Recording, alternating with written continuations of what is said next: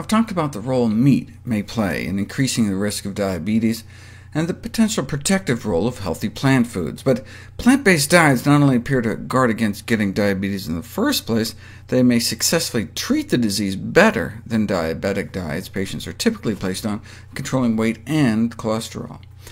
Diets based on whole plant foods can result in significant weight loss without any limits on portion size or calorie counting, because plant foods tend to be so calorically dilute.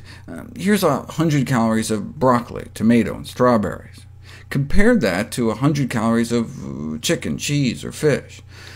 People just can't seem to eat enough to compensate for the calorie deficit, so lose weight eating whole plant foods. And most importantly, it works better. Plant-based diet beat out the conventional American Diabetes Association diet in a head-to-head randomized controlled clinical trial without restricting portions, no calorie or carb counting. A review of all such studies found that individuals following plant-based diets experience improved reductions in blood sugars, body weight, and cardiovascular risk compared with those following diets that included animal products. And cardiovascular risk is what kills diabetics the most. I'm more likely to get strokes, more likely heart failure. In fact, diabetes has been proposed as a coronary heart disease risk equivalent, meaning diabetic patients without a history of coronary disease have an equivalent risk to those non-diabetic individuals with confirmed heart disease. A newer study used a technique to actually measure insulin sensitivity.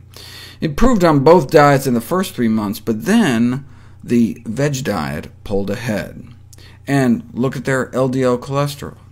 That's what we see when people are put on a plant-based diet. Cholesterol comes down so much, it can actually reverse the atherosclerosis progression, reverse the progression of heart disease.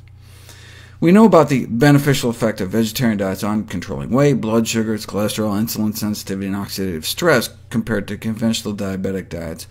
But what about quality of life, mood? How did people feel after making such a dramatic change in their diets? In this randomized controlled trial, study subjects were assigned either to a plant-based diet group or control group. Vegetables, grains, beans, fruits, and nuts, with animal products limited to a maximum of 1 daily portion of low-fat yogurt. And the control group got the official diabetes diet.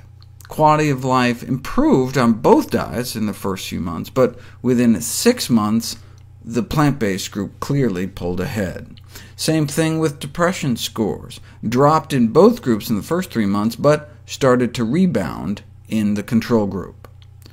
Bottom line, the more plant-based diet led to a greater improvement in quality of life and mood. Patients consuming a vegetarian diet also felt less constrained than those consuming the conventional diet. People actually felt the conventional diabetic diet was more restrictive than the plant-based diet.